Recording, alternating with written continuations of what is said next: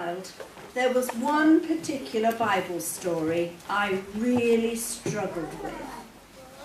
How could God be so quick-tempered to kill a man for trying to do good and help him? You all know the story of Uzzah, who put out his hand to stop the ark from falling, and God struck him dead on the spot. Now, years later, I think I have a better grasp of the entire story and a greater understanding of God's character and why God did what he did.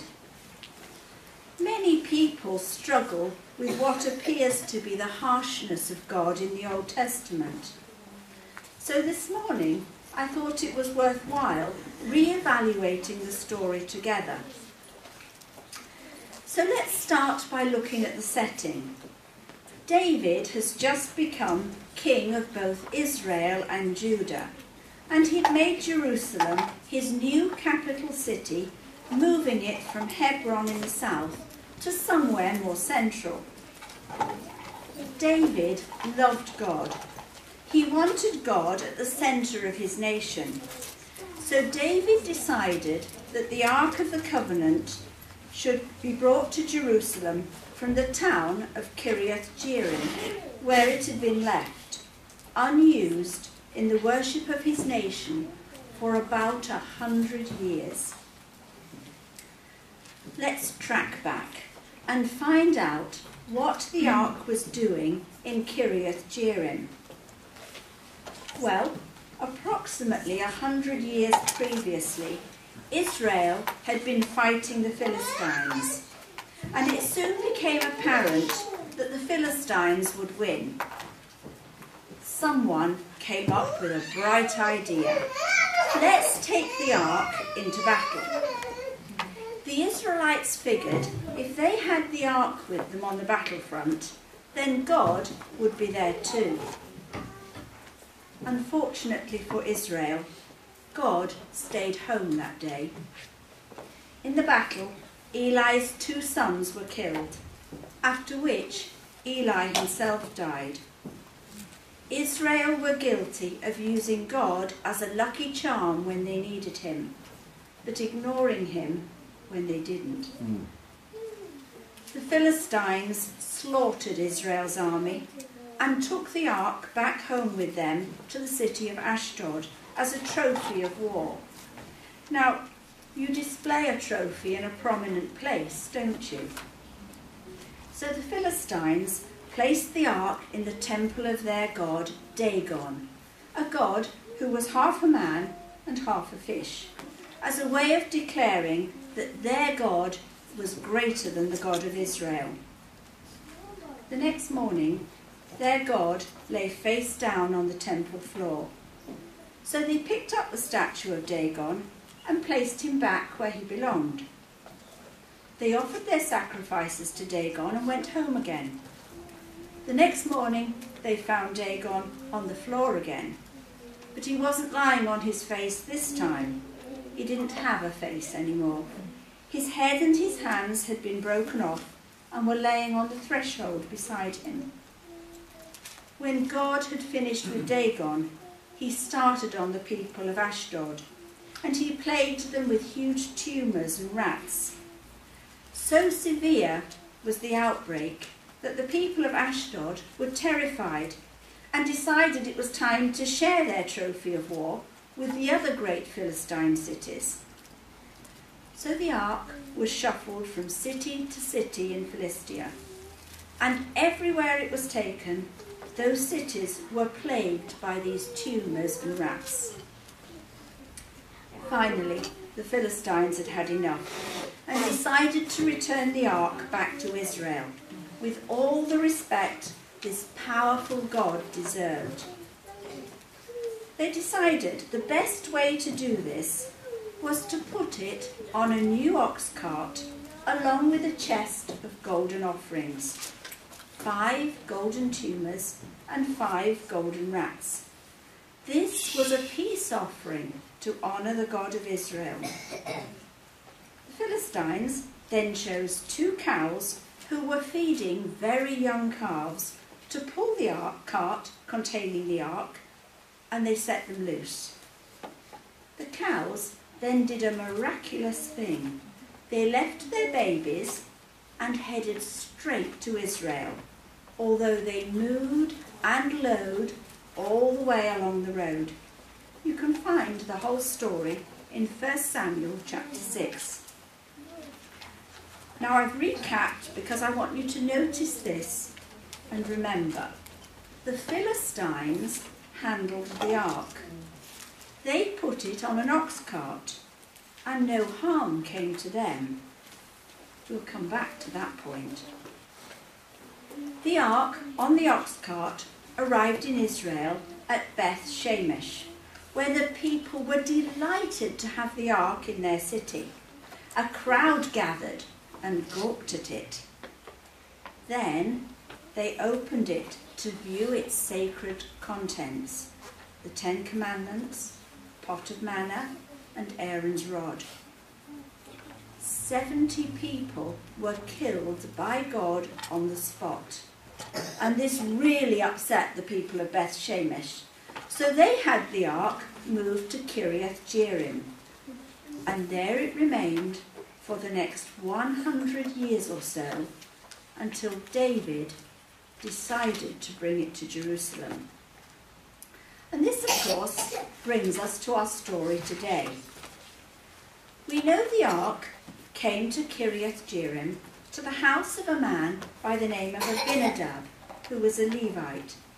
Abinadab had 3 sons. Their names were Eleazar, Ahio, and Uzzah. These 3 boys grew up around the ark in their home, and they were blessed because the ark was in their home. They cared for and understood that the presence of God rested on the ark. My research indicates that by the time David wanted to move the ark, both Abinadab and Eleazar had died, and it is recorded that the only family members to accompany the ark on the journey were Ahio and Uzzah. Now, David wanted the ark in Jerusalem, his capital city, so the ark was placed on an ox cart. The oxen pulling the cart stumbled, and the ark slid and was about to fall to the ground. And then something went horribly wrong. Uzzah reached up and steadied the ark, and he is immediately struck dead by God. Why? What did he do that was so wrong? David didn't know. He halted the procession of the ark. You can read about it in 2 Samuel chapter 6 and verse 8. And it says this: David was angry because the Lord's wrath had broken out against Uzzah. The Hebrew word used here describes David as hot, furious, incensed. This shouldn't have happened. It says he became afraid and had no idea how he would ever get the ark to Jerusalem. He decided not to move the ark any further, but instead had it carried over to the house of Obed-Edom, another Levite, where it remained until they could figure out what they had done wrong. Well, what had gone wrong?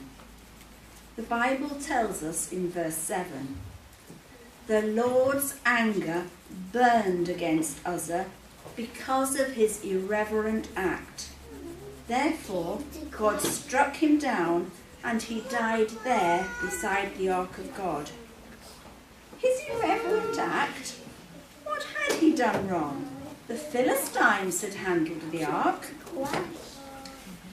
If we read the clear instructions God gave the children of Israel and recorded by Moses in Numbers 4, we know that only the Kohathites, one particular family in the tribe of Levi, were allowed to carry the ark. And Numbers 4:6 tells us, that even they were told that they must not touch the holy things or they will die. But if they couldn't touch the ark, how were the Kohathites supposed to move it? God had given very specific instructions about how the holy things were to be treated when the Israelite camp had to be moved. How God chose Levite families for specific jobs, even down to those who were to carry the tent poles. This morning, we are only concerned with the transportation of the ark, which was an elaborate box covered with gold, and along each side there were rings that were designed to hold the carrying poles, and only the Kohathites could carry it by this means. But when David and the Israelites decided to take the ark into Jerusalem, they didn't carry it that way. They weren't using poles to carry it with. They had put it up on a new ox cart and were wheeling it down the road. So, we have remembered the Philistines could handle the ark and transport it incorrectly. God didn't strike any of them dead because they knew no better. I believe God is making it very clear that if you know how you should live and behave, and then choose not to, God will hold you accountable for that knowledge. Now, think about this with me for a minute. If you couldn't move the ark safely without poles being in the rings, and if you couldn't touch the ark without dying, how do you suppose they got the ark onto the cart? There is no record of anyone dying earlier in the story. I think they used the poles. They knew they had to use the poles to move the ark, and yet they still decided to move the ark by ox cart. Why would they do that? I think it was easier. Kiriath Jearim was about 10 miles west of Jerusalem. Imagine having 4 men carry a heavy box with poles on their shoulders 10 miles. Wouldn't it be so much easier to put it on a cart and let oxen do the work? Of course it would have.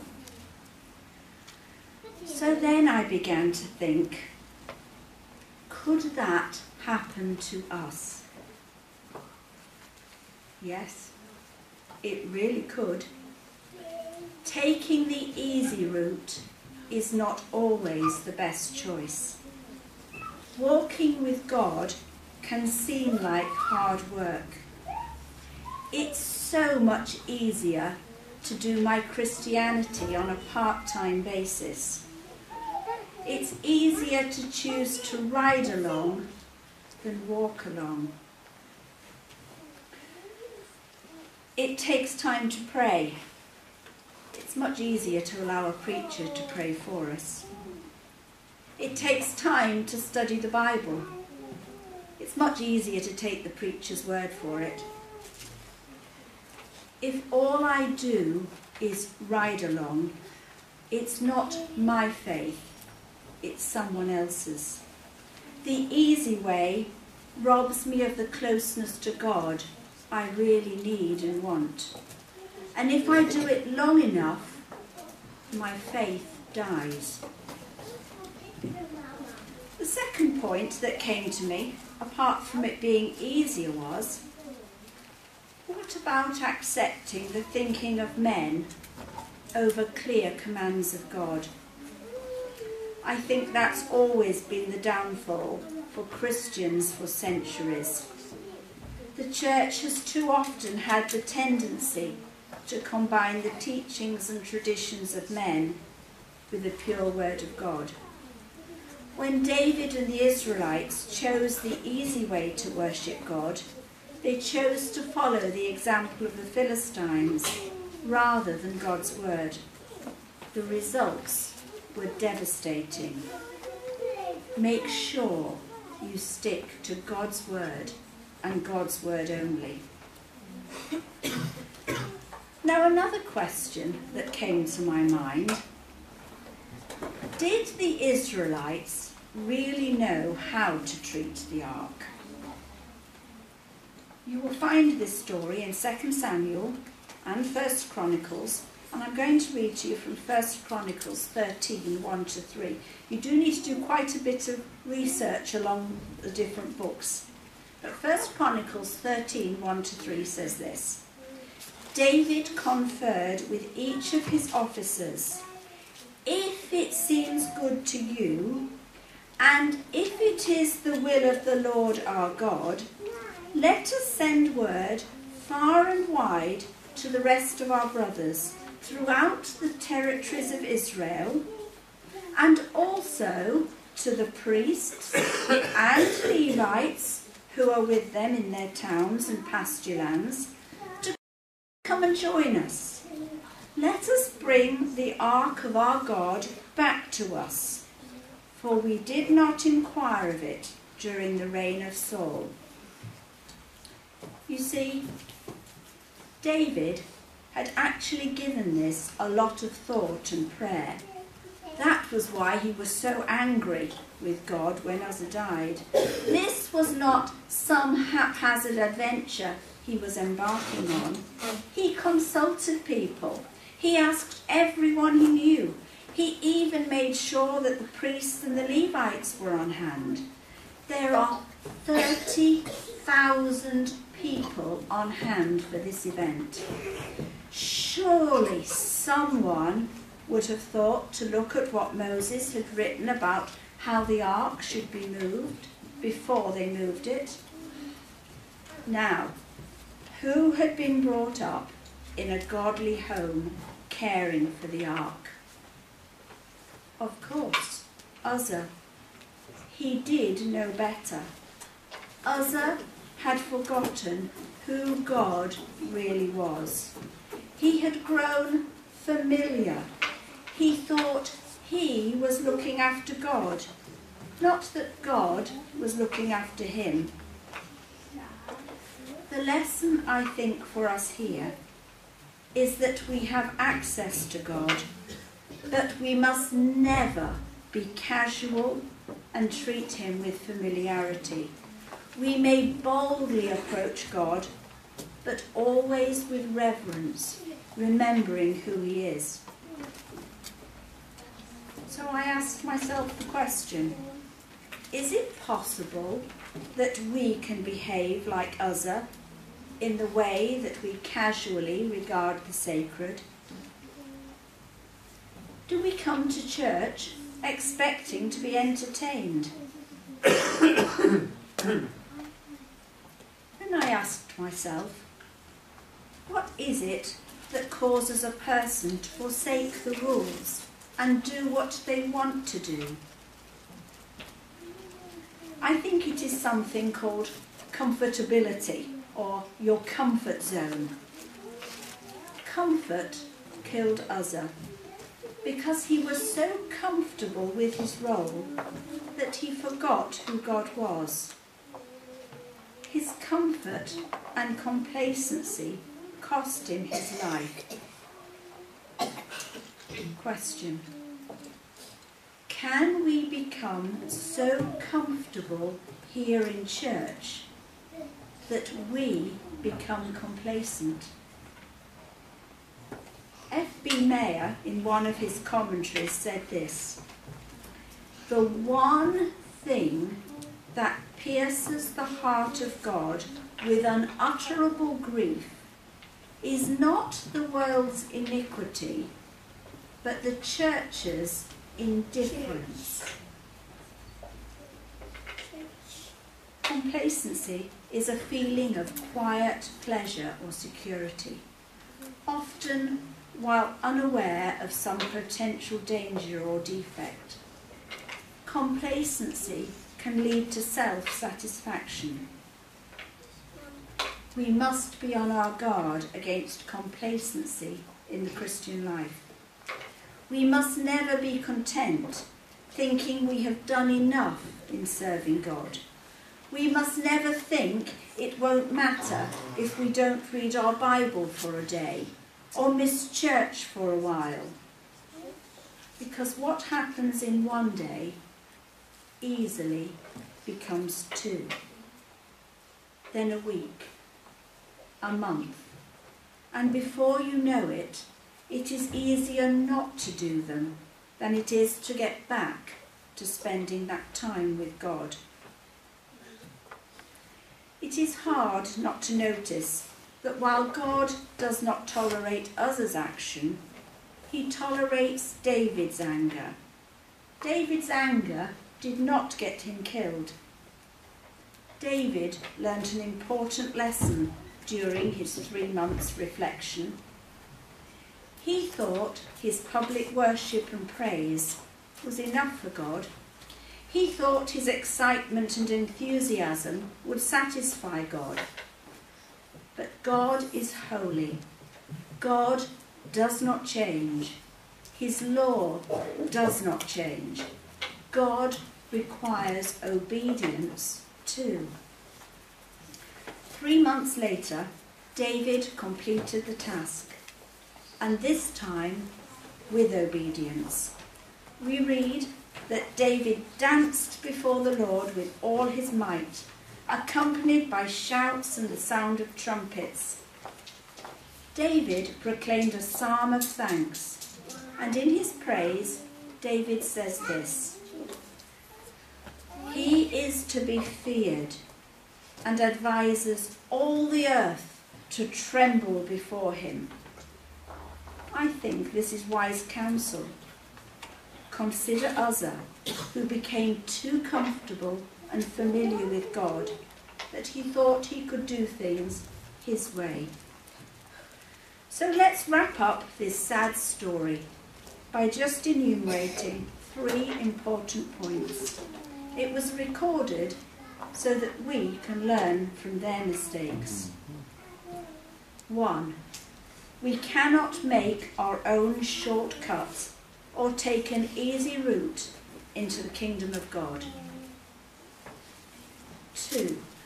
Never disregard any specific command of God that you are aware of. 3.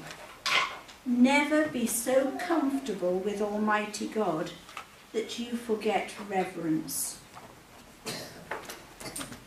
May we learn the lesson of Uzzah and always give God the obedience, reverence and praise that belong to him. Amen.